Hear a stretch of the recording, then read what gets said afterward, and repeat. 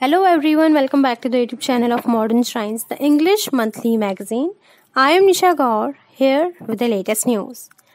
President Ramnath Kovind appointed Satyapal Malik as the governor of Meghalaya on Tuesday. Previously, Malik was appointed as the governor of Goa on October 25, 2019 and took the charge on November 3.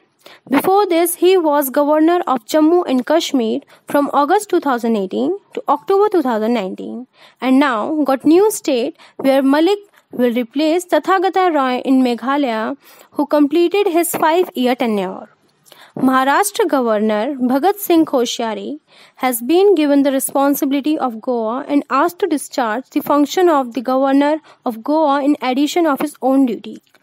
Now the next is, just 3 days ahead of Assembly session in Uttar Pradesh, 20 staff members of the Assembly on Monday tested positive for the coronavirus. Uttar Pradesh Assembly Speaker Hriday Narayan Dikshit confirmed the news, saying that those who tested positive have been sent to quarantine. The total of 600 Secretariat staff underwent coronavirus tests on Monday as a precautionary measure. Of these, 20 tested positive for COVID-19, while the rest 580 tested negative. The 3-day monsoon session of the state legislature is slated to begin on Thursday. The brief session will conclude next Monday. This session will be different in many ways. Social distancing will be taken care of and necessary arrangements are being made for it.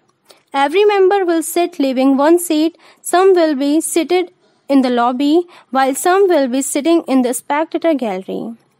Every member will undergo thermal screening before entering the house, Dikshit added. The speaker requested all the leaders of all the parties to cooperate in such a difficult time and work with coordination following the protocol related to coronavirus. Thank you so much for watching this video. For more latest updates, stay connected with us. Do subscribe to our channel and press the bell icon so whenever we'll upload any video, you will get notified about it.